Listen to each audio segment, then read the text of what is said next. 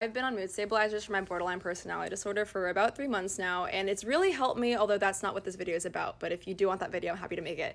This video is about side effects of lamotrigine. That's the one that I'm on. And thankfully, I only have one, but I don't know how concerned I should be about it, and I don't know if it's common. So if you're on it, I need your help. So I have the short-term memory of Dory from Finding Nemo. I will put something down and immediately forget where I put it.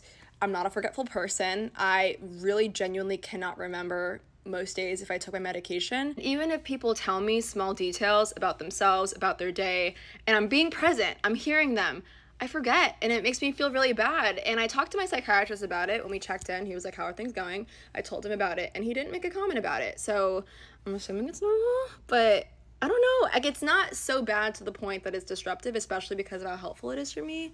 I really don't want to start a new one. So I don't know. Like, what are your thoughts?